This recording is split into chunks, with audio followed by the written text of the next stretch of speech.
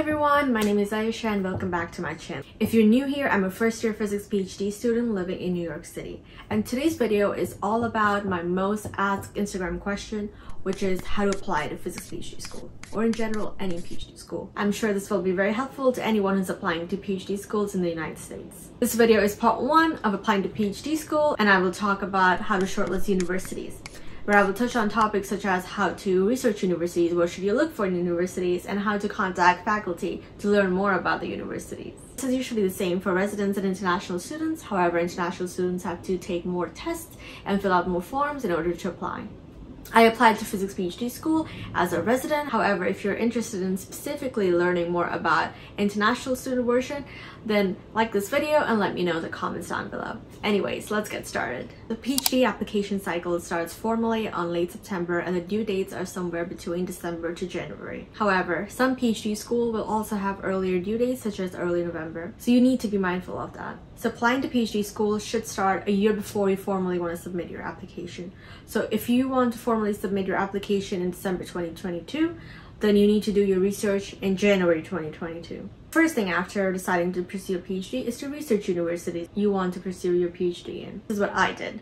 I googled best physics PhD universities in the United States, and it brought me to these websites. And these websites rank universities depending on various aspects. Usually the top tier and Ivy League schools such as Caltech, MIT, Stanford will always be the top. However, there are amazing other state schools, so you just need to give them a chance. Thus, what university you're interested in will depend on a lot of things such as word of mouth, professors and peers, subject-dependent research, your childhood dream, and etc. The second thing is the location of the universities, and this is the most important point when shortlisting universities. Where you live, in my opinion, matters the most. Your environment has a direct relationship between productivity and your general happiness. If you like a city's hustling and bustling life where you don't have to take a car and you can walk around everywhere and have restaurants and bars around you, then maybe you should look for a university that's in the city. However, if you like having a car and you like aspects of a small town college life, then you should apply to universities that suits those needs. When I was stuck between two universities, I chose the one that was in New York City because I already had friends and family over here and I love living in New York City, so I chose something that was in the city rather than something that was upstate New York. Another important aspect of choosing where you want to study is the weather. The United States is a very big country and the weather is crazy over here. If you're comfortable with frigid cold and snow, then any of the northern universities will be a perfect fit for you. However, if you don't want to deal with snow and cold for 9 out of 12 months, then maybe choosing some of the southern states will be more appealing to you. But location matters, and I cannot stress this point enough. If you won't be happy in your personal life, then you won't be able to give your best performance in PhD school. You're going to spend 5 to 6 years of your life there. Might as well like it. So the next point is what to look for in a university. These are the factors you should look for when searching for universities. Number 1, their program structure. A lot of universities have similar structure. Some of them put an emphasis on classes, then secondly on research, and vice versa. You need to decide the pace that you're comfortable with. Whether you want to immediately dive into research or you want to take classes to prepare yourself better. My school wants us to wait to do research until our second year and focus the first year completely on studies. It gives us exposure to go into research rotations to see if we like a professor or not. Number 2, the faculty and their research. Faculty and their research matters a lot because ultimately you will join a faculty's team and you'll spend your PhD learning from them. So definitely search up the faculty and their research interests they have in their team, past students and where they are, recent publications and reviews from online websites. I can tell about myself as an experimentalist that I did not want to choose a university where the faculty was not able to provide funding or did not have the equipment for the research that I was interested. So in my opinion, definitely search up the faculty and their teams. Number 3, the funding for graduate students. Usually all physics PhDs are fully funded for the entirety of the program for, let's say, 5 years. But it's becoming common in places where universities won't be able to fully fund you. And you need to be aware of that. In my university, we are fully funded for our first year, and starting our second year, we get our stipend from a research advisor or by doing TA-ship and becoming a grader for our classes. while our tuition is covered. However, there are some universities that will partially fund your tuition or will expect you to pay your tuition in full, and you need to keep that in mind when searching for universities. Also, you want to make sure how much stipend you're receiving from the university and if there's an option to be able to TA a class or become a grader for a class to support yourself. If you don't want to teach in your PhD, which rarely happens because PhDs are cheap labor for universities, search for universities where there is no requirement to teach and you're still able to support yourself with a stipend.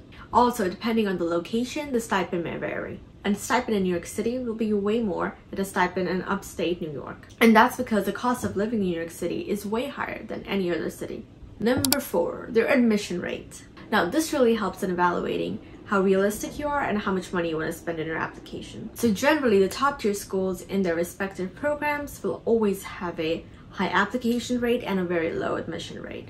Thus, a lot of people will apply to these schools, but only a select few will be admitted. Now, this may be an unpopular opinion. You're not exactly in the range for all of these things, such as your grades, your GPA, your competitive test scores, and research, but you still have a stronghold in at least one of them, and maybe especially research. Then I would urge you to apply to those universities because you never know how universities make up their minds. If you have reached out to faculty before and have connected with them, then you may want to let them know that you're applying for this cycle and if they can look into your application. If you never apply, the answer will always be no. However, if you're very realistic and you only want to apply to schools where you have a chance of getting in, then I would suggest to only apply to these schools and to not apply for the top tier schools. But ultimately, you should look at the admission rate and then make your decision. So the next point in shortlisting your university is to contact faculty to see whether this is the right fit for you. To do this, go to the university websites and click on their program faculty members. If you have a university email such as a .edu email, I would suggest you to use that email to send out emails to faculty rather than your personal ones. And this is because faculty gets a lot of spam and advertisement emails and they don't want to deal with it. There's a higher chance of them responding to a formal EDU email than a personal email. So the next thing is to draft this email, and you want to start by introducing yourself first and say that you're interested in applying to that program in that university.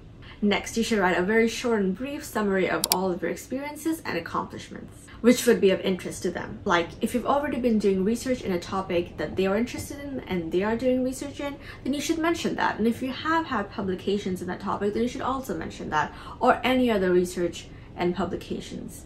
I would encourage to not really talk about grades and GPA because in the grand scheme of things, it's not going to matter to them because they would expect you to keep your grades up. After you've given a brief intro about yourself, you should start by showing interest in the professor's research, such as by asking them questions, discussing their recent publications. You can ask them a couple of questions about admissions. However, I would generally recommend to wait until the following email once they've replied to you.